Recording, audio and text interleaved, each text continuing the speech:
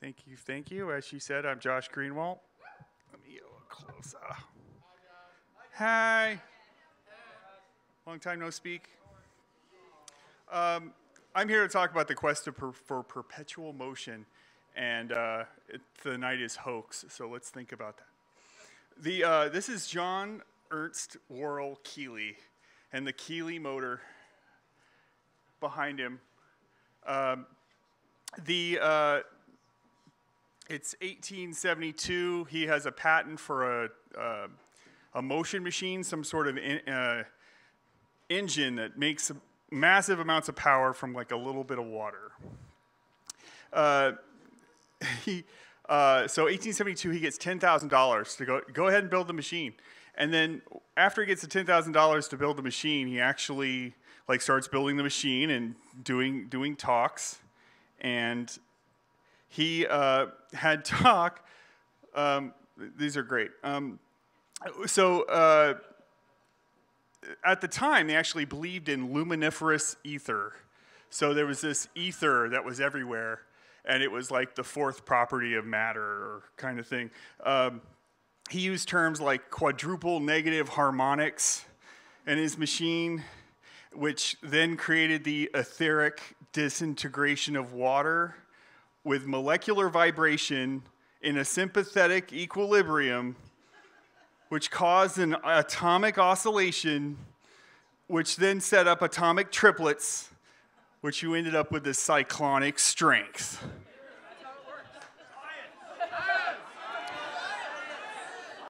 So it's hydropneumatic, pulsating vacuum engine. It's hydromatic. Why, it's a greased lightning. But seriously, it was a very pretty engine. So he made a very pretty engine, and that was important, if you think about it. If you're going to get a serious amount of money out of people, you want it to look serious. You want it to be dangerous, right? So he put in a 1 quart of water. He would blow into a tube for 30 seconds and then play a harmonica. And it would start, right? So at different times, he put in 1 quart of water in that he generated 50,000 PSI from 1 quart of water and some air he blew in. So the machine was making this a massive amount of force. Like 50,000 PSI, he was basically shooting planks with bullets. Like he set up a steam gun, and he was shooting bullets through planks of wood with the force of this engine. At different times, he played a pitch pipe to get it started. He needed something musical because he needed it to start an oscillation. So he needed like C or D or whatever. He needed a certain note to start the sucker. At different times, he actually played a zither to get it started. He's like, look, I can start it with a freaking zither. Ring! So he gets a shit ton of money, and a lot of people in Philadelphia are freaking out because they're like, holy crap, look how powerful this machine is. So if we look here, capital 5 million, if you look in the bottom, this is 10 shares, and what's the whole number of shares, 100,000. So this is 1875, people. I'm not talking about like, oh, this is in modern day dollars. No, this is in 1875 dollars. 5 million. What the? Just so much money. So he's got the Keeley motor. I like to say the motorcycle club board, but it's the motor company. These all notice rich white men on the board, and there's the engine there. By the way, like there's part of the engine. So, let's see. I thought I had a better one of the engine. It's spun. So basically, he dies. He gets pneumonia and he dies in 1898. Yeah. So he dies, and people are like stealing his machine and shit. Like they literally try to like, well, he was with our society, so we're taking the machine. They took the machine, and then they couldn't get the machine to work. And they tried all kinds of shit. Like, and then even when he had the machine when he was alive, he wouldn't allow like physicists to watch it start or anybody that's a scientist in any way. So he's like, no, fuck those guys. They might like know what's going on. So he used that as like, oh look, it's a secret. I don't want them to figure out how this machine works. And by the way, nobody else could start it, even when he was alive. Nobody else could play the tune and get it to work. So if you look on the image on the right here, there was basically a giant engine in the basement that was actually an air compressor that was it's called a water motor, but it was basically using water and air to like a air. You ever play with a water rocket when you were a kid? Yeah, like a water rocket. So he was getting a 50,000 psi with this water rocket engine in the basement, basically, and then it went up through a secret tube. Then went up, and then through a false floor, and a false wall, and a false ceiling, and then went to the motor. And that's why they couldn't get it started anywhere else, because it was the building that allowed it to run. So why didn't this work? Well, mainly thermodynamics. So thermodynamics, I am an enthusiastic amateur, as they say. So in any isolated system, one cannot create new energy, would be the first law. That's simplified. It's that energy cannot be created or destroyed, only transformed from one form to another. A perpetual motion machine, in order to do this, would have to produce work without an energy input. In this case, he added water and 50,000 psi of air. So, yeah, pretty much. The second rule, everything goes cold, which is entropy and a band with Eric Godesman in it. And how many of you guys know him? Yeah, okay, everybody. He's in every band, if you weren't sure. You're like, I wonder if he's in KMFDM. Yes, he's played with KMFDM. Yeah, exactly. Okay, so a perpetual motion machine would have to have the energy never wasted, doesn't generate friction, no heat produced, etc. Because if it produced heat, it would be releasing energy into the wild, which means it's not going to be recovered again, which means it will stop running. So friction's bad on a perpetual motion machine. A Newton, an object in motion tends to stay in motion unless acted upon by an unbalanced force, such as friction. So in most of these, I'm going to show you some modern day sort of curiosities that are pretty much what's going to stop them is friction at some point. The patent office just stopped taking perpetual motion machine patents. They're like, fuck you, no. You bring us a working model. You bring us a working frickin' model and we'll believe you. So that's where it came down to, and the British did the same. This is Da Vinci. O ye seekers after perpetual motion, how many vain chimeras or chimeras? Chimeras. See, you all have a different one. Jeez. Okay. Chimera? Okay. Okay, we'll go with chimera. Back to the beginning again. How many vain chimeras have you pursued? Go and take your place with the alchemists. 1494. Burn. Burn. Alchemy, burn. Like, you're not even chemistry. You suck. Okay. So this would not work, right? Like you can see this. This makes sense. You cannot power your notebook with its own USB port, right? So it is a battery, and there is power going on, and there's a lot of shit going on, but it's not going to work. But if you think about it, you could plug it into the notebook next to you and power that sucker. So not totally unhelpful. Okay, so this, there we go, kind of hypnotic. Da Vinci did a bunch of sketches where he himself was like, that's interesting, your perpetual motion machine, I'll sketch it. And so he sketched all kinds of ones, and these actually run for quite a while. If you think about it, they're kind of like kinetic batteries. You get them started and they'll keep rolling. Did it start rolling? Good. This is an overbalanced wheel, same thing, 1470. This one's a lot more creative. You see those little pie pieces? This one's like downright medieval. And if you notice what's happening is a spiral is happening. So at one point, it's narrow to the center of the spinning wheel, and then at a certain point, it drops to the outside and then builds up speed of centripetal force. So some of these work, by the way. They're not all bullshit. They run for quite a while. This one's super efficient. This one just keeps going for a long time. It's modern. It was made like 3 years ago with industrial level materials. Magnets. Magnets. Everyone has magnets. If you look at hoax.com or whatever, that's like, there's another perpetual motion machine. You'll never believe it. It's magnets. So this one's an overbalanced with hammers. This one you see a lot. Yeah, exactly. The other problem with these aren't really perpetual motion machines, because if you try to get any work out of them, they would just stop. Any, like, the slightest bit of friction, and they'll stop.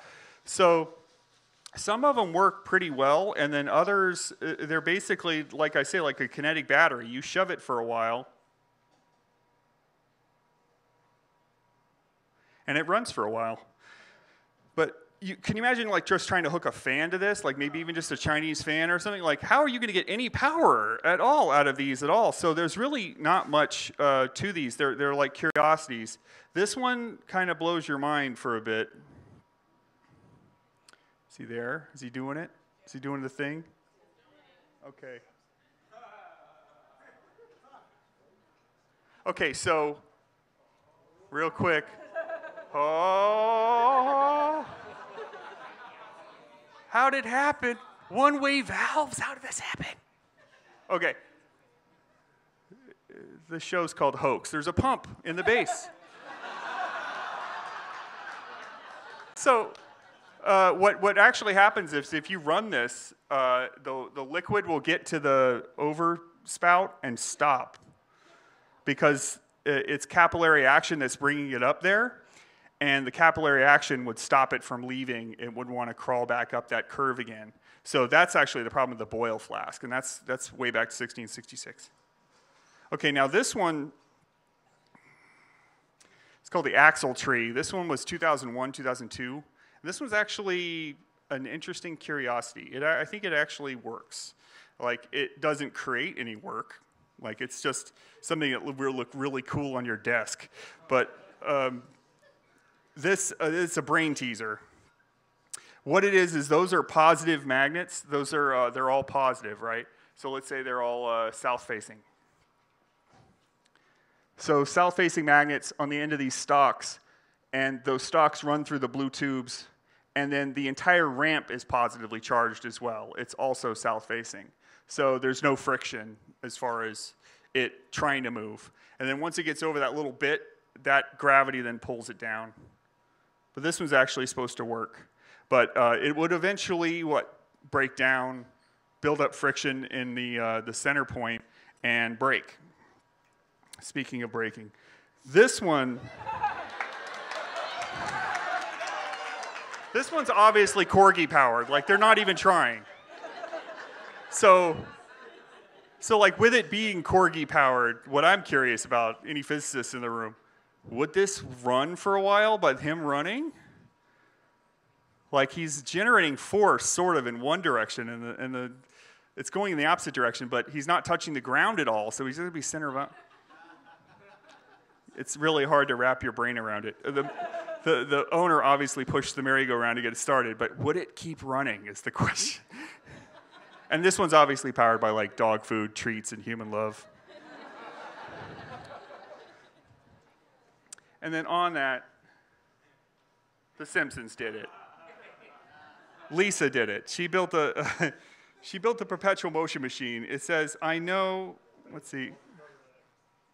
I know, and this perpetual motion machine she made is a joke. It just keeps going faster and faster. In this house, we obey the laws of thermodynamics. As needed. There we go. Okay, so I was thinking about perpetual motion machines and how they're all sort of hoaxy. And then I was thinking, well, what if a simple machine, and then what if it's made of titanium? If it's made of titanium, titanium doesn't go anywhere. It doesn't rust. It seals itself in a clear layer of titanium oxide, right?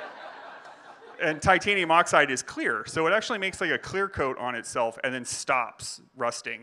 So things that you need to last 100,000 years, 200,000 years, titanium. That one up top, or the one on the right, that is a $1,000 titanium 18-inch crowbar. I don't know why I want it, but I really want it, like really bad. It's $1,000. The other two, $100 each. I could totally do that. See the pry bar on the bottom? That's $100, and it's beautiful. It's about a foot long, and then that is a hammer. These tools, these simple machines, will still be here 100,000 years from now, unless something horrible happens to them. But they're not going to go anywhere. They're not going to rust. Okay, so this leads us into long-term thinking. I want you to think in the long term and making money. This is the Hammacher and Schlemmer clock. It says 5:39. Do you see the ball bearings? So the bottom one is the time, the hour, the minute, or the hour, tens. Yeah, and then ones. Seconds. No, it's 5:39. Well, there might be I don't know. Anyway, Hammacher and Schlemmer, $9,500. How do you think it works? Anybody? It works well for $9,500, right? There's a motor in the base. You're like, oh, it looks so cool, though. Motor in the base. Okay, so speaking of clocks and motors, this thing is pretty amazing. It's Cox's timepiece. So this is into devices that are actually on the long term of thinking. So you can't have perpetual motion if it's that impossible. You have pseudo-perpetual motion. So how about something that's just planning on lasting forever or 10,000 years? So this is the Cox's timepiece. It was 1760s. James Cox. It's claimed to be a perpetual motion machine, but it's not really self-contained. It's actually it uses barometric pressure, changes in barometric pressure to self-wind itself.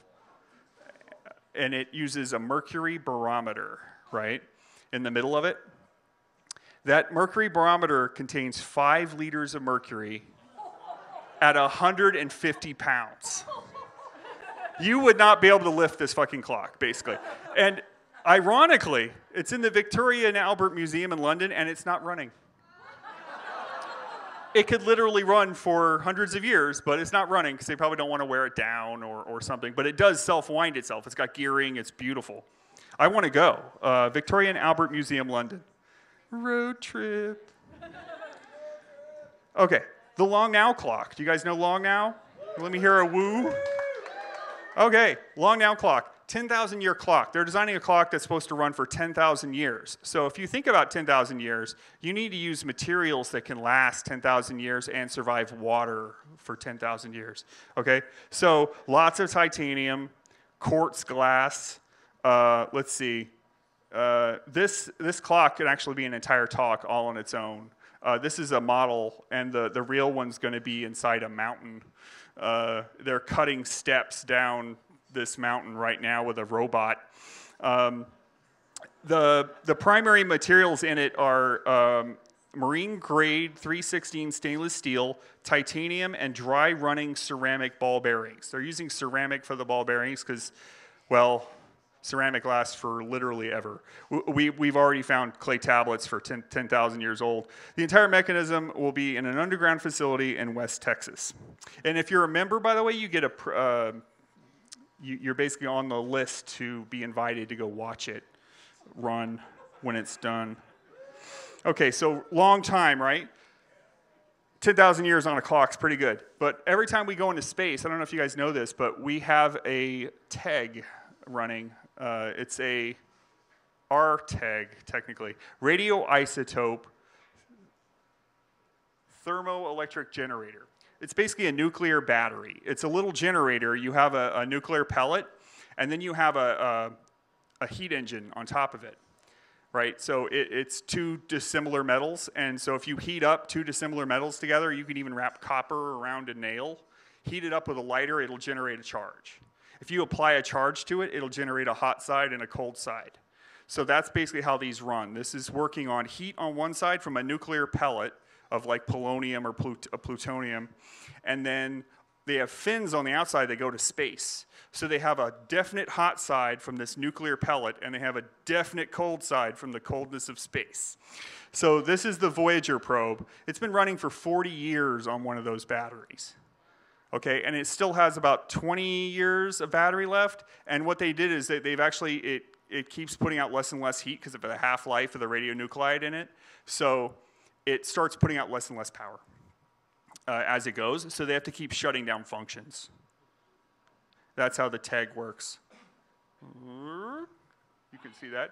Radiator fins, general purpose, science, yes, lots of pretty like nuclear things.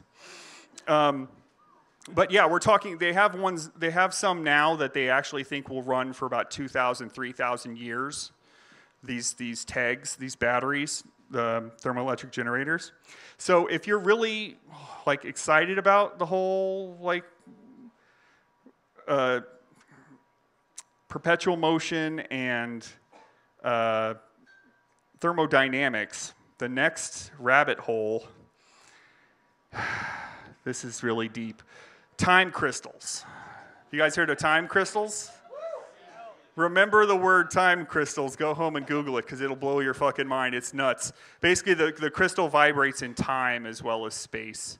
So these are ytterbium ions that are talking to or interacting with each other at different, they're actually leapfrogging each other and interacting with other crystals along the line. So you have no idea, it's constantly out of balance.